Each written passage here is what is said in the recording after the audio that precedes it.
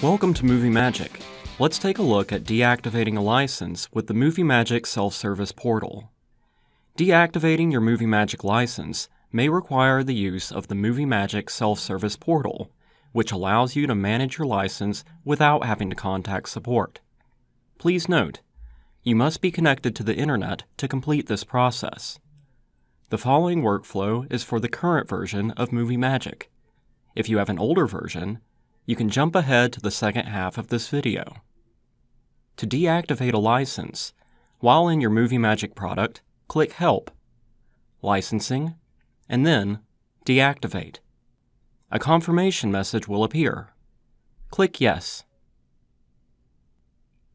Your license number will be pre-populated in the window. Select Click here to copy, then click Get Deactivation Key. A window will launch in your default web browser to deactivate your product. You will be going back and forth between this window and your Movie Magic deactivation wizard several times. Place the cursor in the box on the far left and paste in your license number by right-clicking your mouse and selecting Paste, or by using the keystrokes Command+V on Mac or Control+V on a PC. Then click Get Deactivation Key. A deactivation key will be created. Select the Click here to copy button to copy the key code. Return to your Movie Magic Activation Wizard menu and select Click here to paste. Then click the Next button. A deactivation request number will be generated. Select Click here to copy. Toggle back to your web browser window and click into the far left box next to Deactivation Request. Paste in the deactivation request number.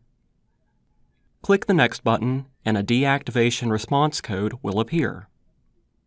Click the Copy Code button. Return to the Movie Magic Activation Wizard menu and select Click here to paste beside Deactivation Response. To complete your deactivation, click Next. A confirmation number will appear. Note that the confirmation number will match the confirmation number in your web browser. Press the Finish button to close the deactivation wizard.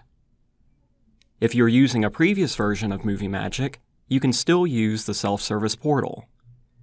After receiving the message, unable to connect to the EP license server, open a web browser and navigate to mmlicensing.ep.com. On the left-hand side, click Deactivate. Enter your license number and click the Get Deactivation Key button. Your deactivation key will appear. Select the Click here to copy button. Toggle back to the deactivation wizard. Click in the deactivation key field and then paste by pressing Command+V on Mac or Control+V on a PC. Then click the Next button. A deactivation request code will appear. Key in this code to the deactivation request field found in the self-service portal.